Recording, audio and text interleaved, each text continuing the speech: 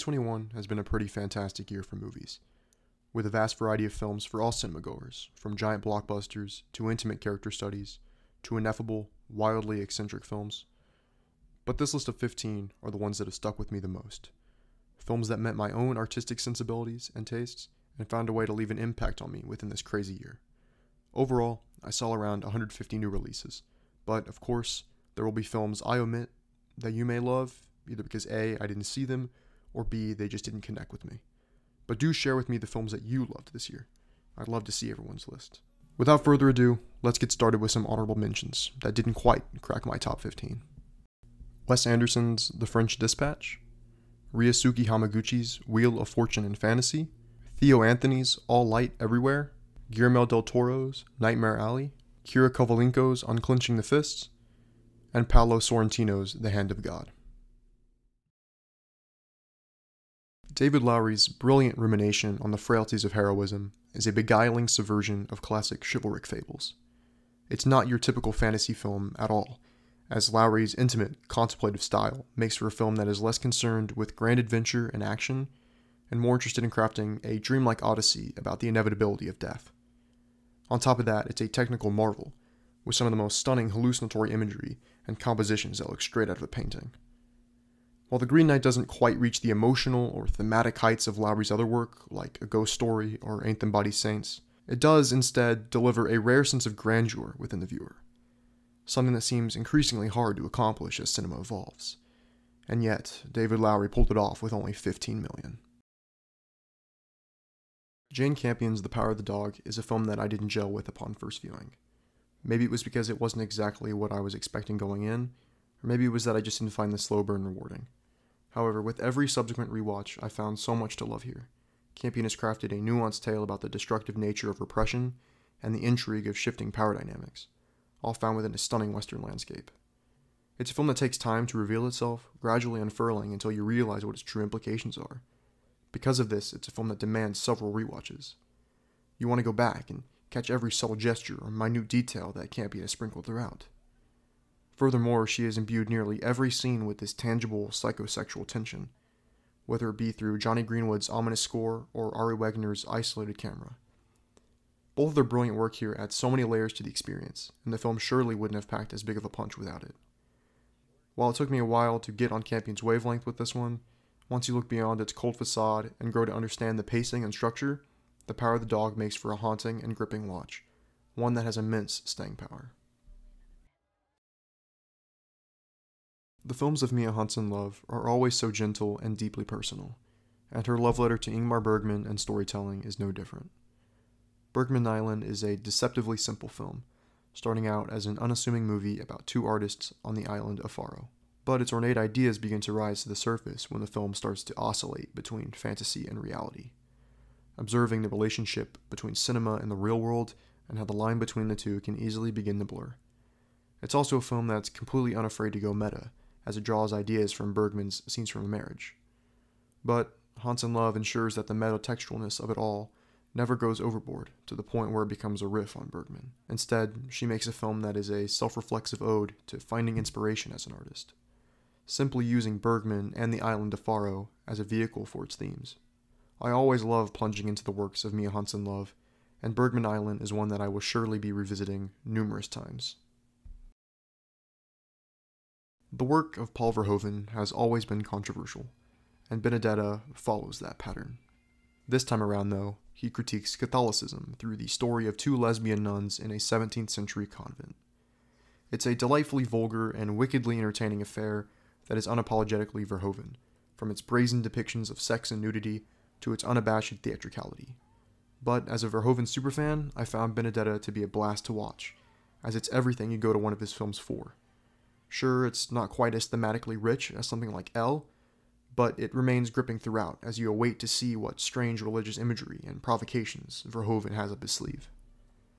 Benedetta surely won't create any new Verhoeven fans, but for those who love to indulge in his style, I think you will, like me, walk away incredibly entertained.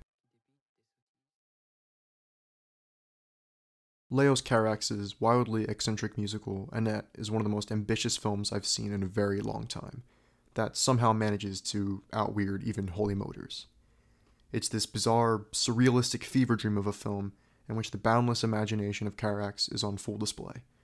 But it's also a film that actually has something interesting to say, because when looking beyond the myriad of eccentricities, like Baby Annette and the Cunnilingus musical number, you will find an incredibly tragic exploration of fame and ego, and a heart-wrenching tribute to children who were forced to grow up too fast.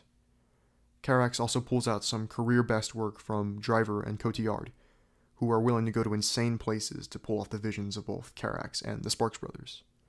On top of that, the music rocks, and once again, the playful fantasies of Carax are simply unparalleled. Annette is one of those films that doesn't give a shit if you're on board with it or not. It takes bold swings that will excite some and irritate others, but personally, I ate up every second and loved seeing one of the world's greatest living directors go absolutely hog wild.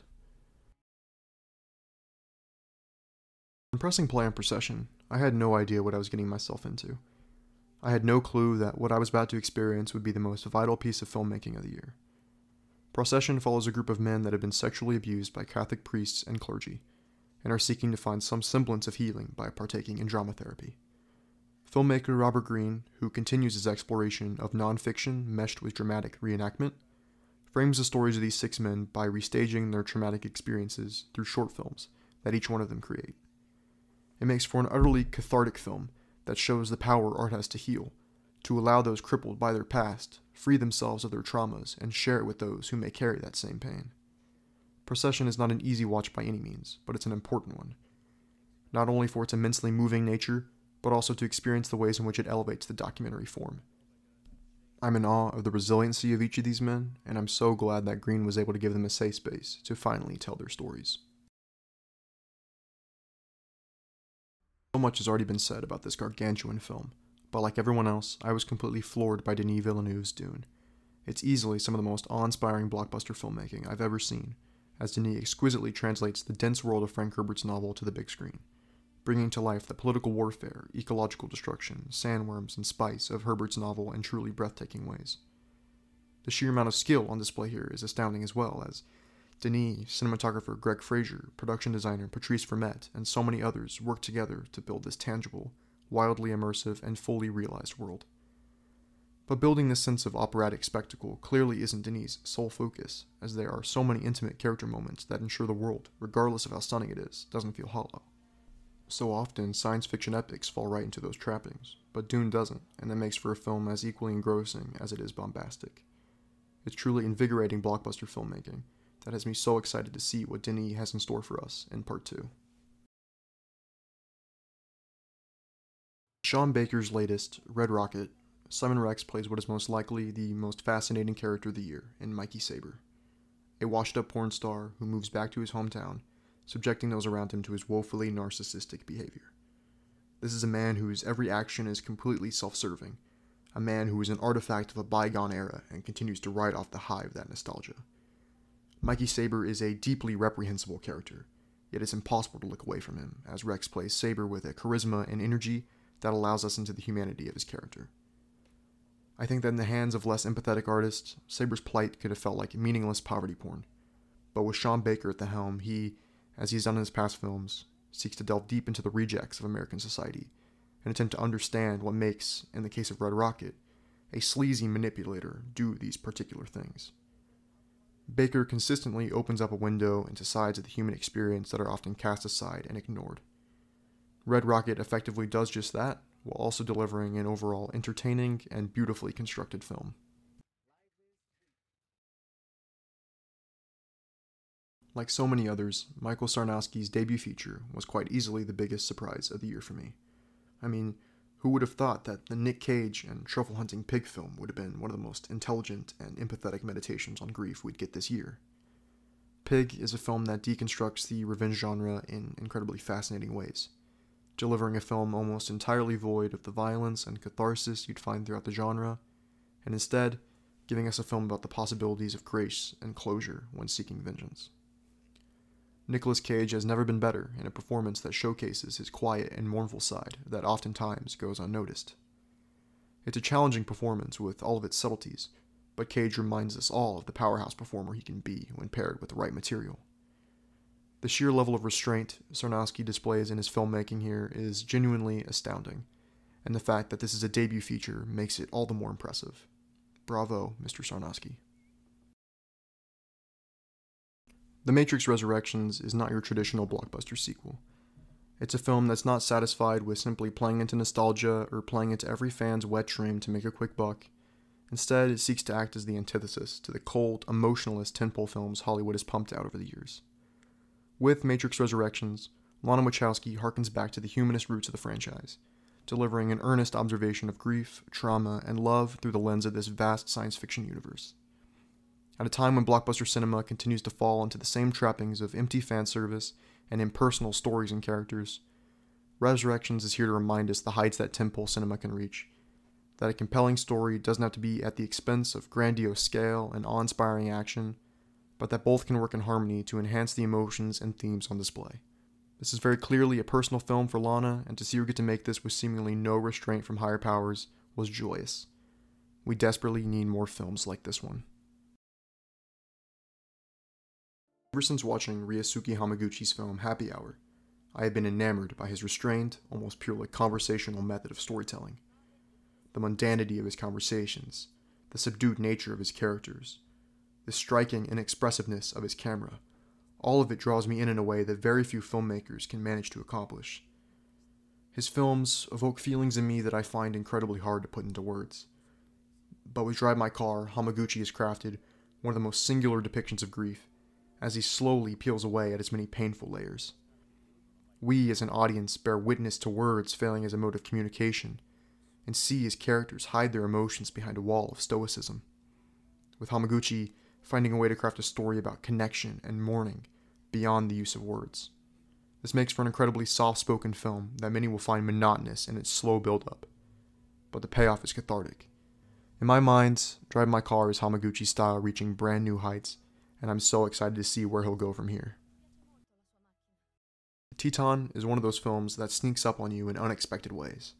Because walking in, I was expecting a wholly nightmarish and grotesque film that revels in its shock value, and while you do get that in moments, I found that beneath its provocative exterior, there's a tender, periodically funny, and emotionally resonant film about unconditional love and gender fluidity. Ducournau, as she did with her previous film Raw, pushes beyond the boundaries of genre and seeks for her films to not become yet another empty, shock-value-y horror film. Rather, her moments of autoerotica and body horror in this film, while they will undoubtedly elicit a visceral reaction from you, the viewer, they also feel important to understanding Ducournau's characters and the spectrum of emotions that they experience throughout the film. Agatha Rizal and Vincent Lindon bring life to these ideas beautifully, exuding such raw physicality and tenderness throughout the film. They ground a movie that definitely wouldn't hit as hard without their 100% dedication, but they gave it their all in every frame, and it fully pays off. With Titane, Julia Ducournau has solidified herself as one of the most refreshing voices in cinema today, and I have no doubt that she will only continue to blow us away with her future work. Mike Mills has destroyed me yet again with Come On, Come On, an achingly beautiful portrait of people and the human experience, with an astoundingly nuanced Joaquin Phoenix performance at its center. Come On, as with every Mike Mills film that has come before it, is brimming with warmth and soul, and is completely void of the cynicism we can find in cinema today. It seeks to find the beauty in the mundane, the catharsis of the everyday, as Mills allows the audience to ruminate on their own small, fleeting moments that may have seemed trivial to them in the moment, but are now memories that they hold on to deeply, and try to not let them escape them as they grow older. It's that fear of forgetting and the inescapable dread that comes with its inevitability that Mills so profoundly touches on here, and there's truly no other filmmaker out there that I think could capture these feelings in the ways in which he does. Mike Mills is one special filmmaker, and Come On might just be his best work yet. 6 years after the release of Cemetery of Splendor, Apichatpong has returned with Memoria, his first film set outside of his native country, Thailand. Memoria is this slow, unfurling mystery that intertwines the natural with the supernatural, observing life amidst the palpable presence of a spiritual phenomena. The film is a ghost story of sorts, one in which humanity senses remnants of those perished through the eternal histories of Earth. It's a truly meditative experience that utilizes sound and space in wholly unique ways. Apichatpong's blocking and camera movements continue to feel so incredibly deliberate it's so natural, with his camera maintaining a pensive distance from his subjects and each lingering composition paralyzing you with its stillness. This is not a film that everyone will take to. Some will find it empty and boring, but those who love slow cinema like myself will have themselves a pseudo-religious experience with this one, especially during that transcendent final half hour. Memoria is truly a singular film experience, and I really hope Apichatpong understands just how much his work means to people and the art form in general. I've already made a video on why this film is my favorite of the year, so I'll keep this brief and say that The Worst Person in the World is simply one of those rare films that manages to pull every single emotion out of you. It's this sweet and gentle, hilarious and weird, profound and relatable film that only someone like Joachim Trier could make. This is the kind of film that brings me back to why I fell in love with this art form in the first place, reminding me of the self-reflexive vessel that cinema can be, and the ways in which it puts up a mirror to the best and worst aspects of ourselves. The Worst Person in the World is quite easily my favorite film of 2021, and a movie that now holds a special place in my heart. That was my top 15 of 2021. As I mentioned in the intro, please write below some of your favorite films of the year, and also give me some of your most anticipated films for next year. 2022 is shaping up to be an even better year for film, with some renowned directors making their return. I'm so excited for what 2022 holds in terms of cinema, but for now, this has been The Film Loner. Thanks for watching.